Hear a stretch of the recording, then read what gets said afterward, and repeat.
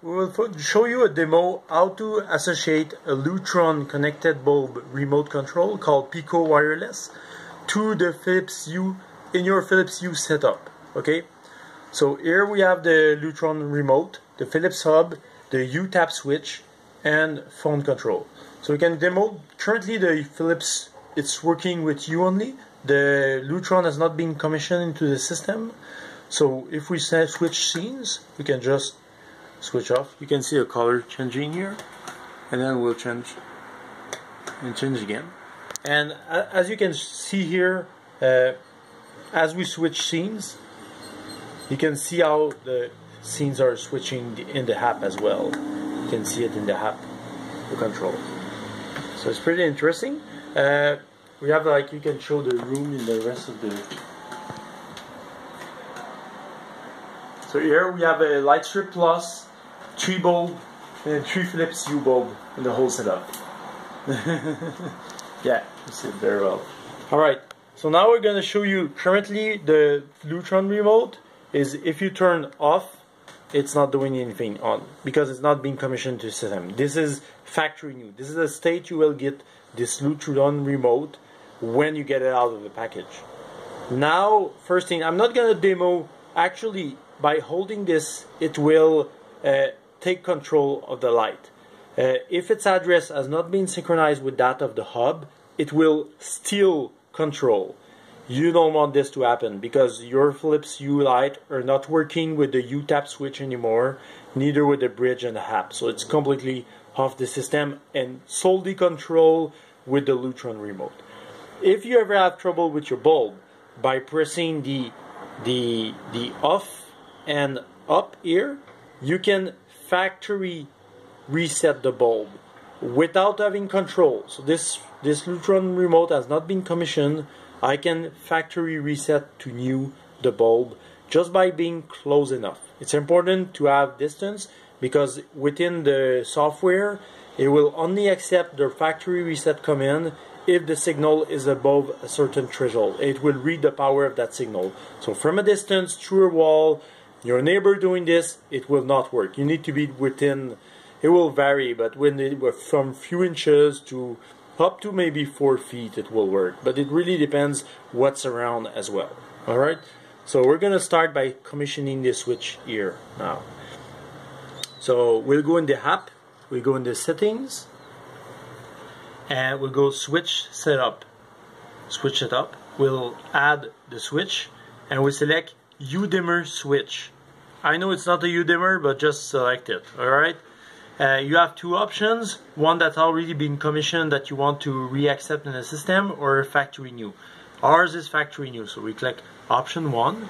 And this is just an explanation of how it will work, so you can just skip that and click here. Now it's searching. So I will press here.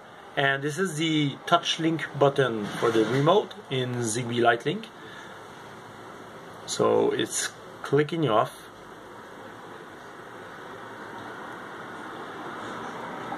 And then it's done. So then you can just cancel. It will keep searching, but just cancel it. Okay, go all the way, you're here, search again, just cancel it. Return to the home screen. Right? Now this remote is synchronized with the hub, but not with anything else. So if you press down, up, it won't do anything because it doesn't control any light. It's just authorized. Now you want to associate with the light. You get close enough, so let's just get underneath here, and you just press here, light up to the max. Okay, this is also called the touch link commissioning procedure. So you initiate the touch link here, you press it, you will see the link. The LED is solid. It will be solid brighter. Light will switch off 3 times and then it will blink rapidly. You wait on it until it turns off. When the LED is off, then you turn off. You release it and now you have control. Okay? But it did not steal control. So if you use the Hue tap, just press. You still have control over your system. But now it only controls one switch. We'll quickly take control of the others. So we come here, we initiate touch link over the light strip. So we do it again.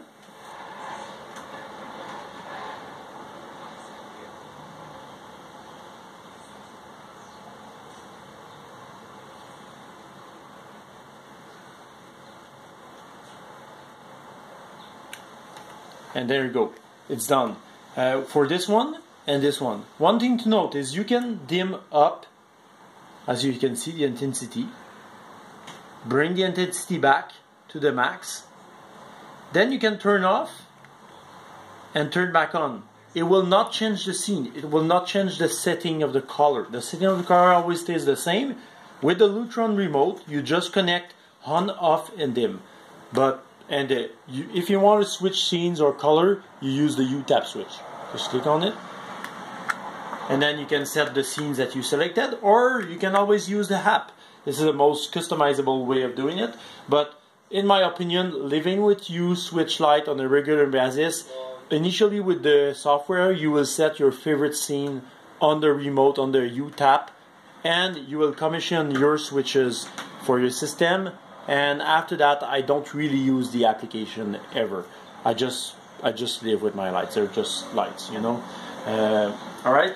And then we have to associate this one. They are really close, so we've seen interference. So one way to avoid interference is just turn off the light that's already been commissioned, right?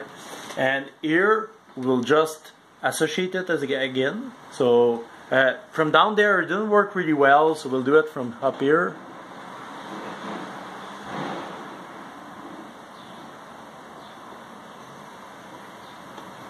Blink 3 times. It initiate. This is confirming touch link initiated. It's not confirmed that it's done. There's a blinking afterward. It will restart to its scene. Then it's done. You only release the button when the LED starts flashing. It is completely off, the indicator LED here. And now it works. We'll plug back the strip. Alright, so you can see that now we're controlling all 3 of them. The one in the living room, the light strip, and this one with the dimmer. On, off, dim. And now we're going to show you if you want a different control. You could control all 4 lights, even this one here. You could control all 4 lights with one switch. But suppose you have a second switch, and that's what's interesting. So you have a second one here. This one has been set up on the wall. I don't want to... there's a sticker to it. It works well, but don't ever unstick it. If you unstick it, you have to remove the sticker and use another double face tape. Okay, the one that comes back with the Lutron is not made for reusing. It sticks only one time. So let's say we have this one, and you can always have a Decora panel where you can clip it into it. This is the better setup I recommend, but currently I like the small look of just having it here on the column.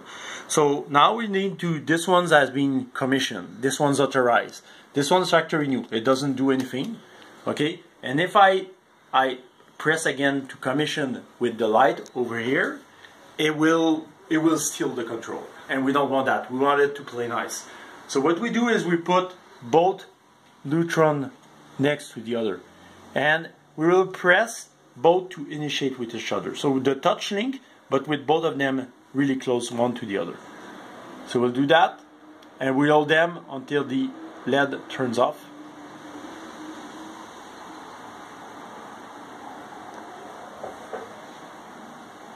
And this is exactly doing the same procedure we did with this Lutron remote and the bridge. Both are off, it's done. Now I will initiate the touch link with the light over here.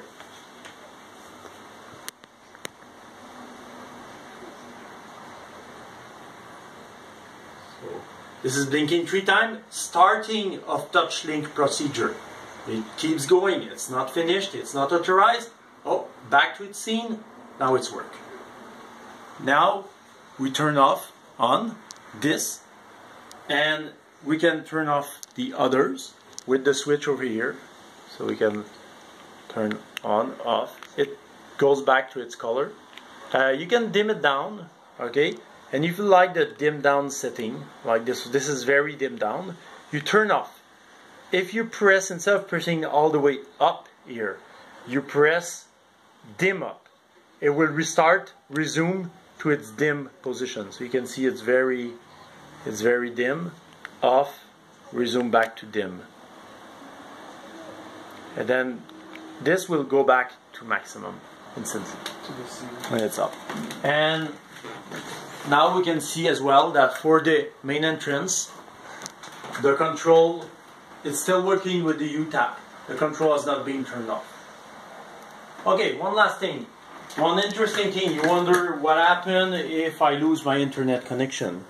If you lose your internet connection, like here, we'll go here in the back of the router and we'll disconnect the internet, okay? So we disconnect the internet.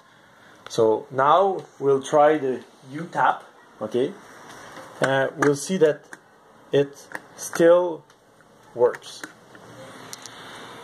Connected to the router. Okay, it still works because the one thing you have to understand is the bridge here is a link between Wi-Fi and Zigbee, but it doesn't have Wi-Fi. It uses the Wi-Fi. It's a choice by design.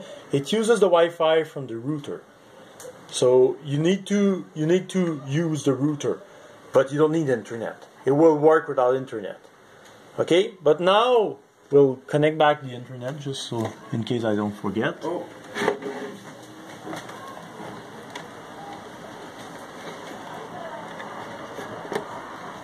Okay, it's connected back. Now we'll disconnect the hub. We'll just simply turn it off. So one interesting thing is, in case your hub's turned off, the remote still works. So if I turn off the light, we'll turn back on, max, turn off, turn on. It will work. So the Zigbee